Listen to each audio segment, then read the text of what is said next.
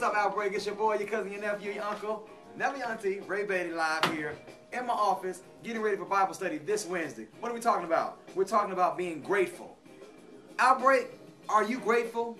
Youth of 2010, are you grateful? Are you thankful?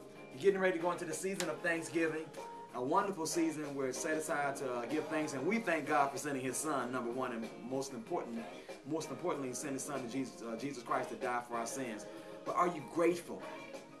You can say thank you to somebody, but are you really grateful for what has been given to you and what somebody else has taken time out of the schedule to do for you? We're going to talk about it this Wednesday. Can you do two? 2 Bible studies at least per month. 2 per month. Come and check out how to become a more grateful Christian.